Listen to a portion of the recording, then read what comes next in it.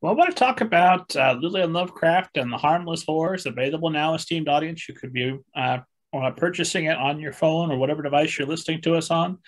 I want to talk about that, and I want to talk about your transition from traditionally published author now to, I think, hybrid author. Is that an accurate description? Yeah, hybrid is probably good. Still working on it. So my first two books were traditionally published through Crown Books for Young Readers. Um, and I still have an agent who's been pushing other books around. We have a book we're pushing right now, trying to get things going. But meanwhile, Lillian Lovecraft was a story that's very near and dear to my heart that lots of people, publishers would read and they'd say, we really like the writing. We just have no idea what to do with this. So we're going to pass. Like everyone liked it, but no one would know how to market it.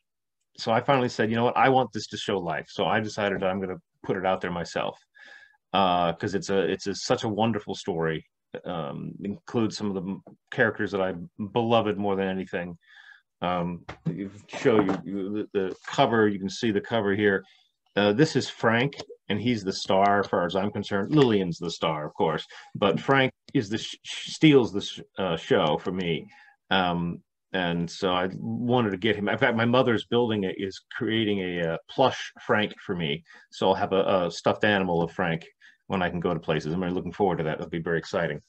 But yeah, so I decided to go the independent route, self-publishing route for this one, and to see how it works. I know people, you hear people that they make $100,000 or more a year, they make all this money, independent publishing. I have a friend. I do know somebody who makes a very good living self-publishing. Now, they self-publish erotica, which is not what I do, but it's all them, and they make plenty of money.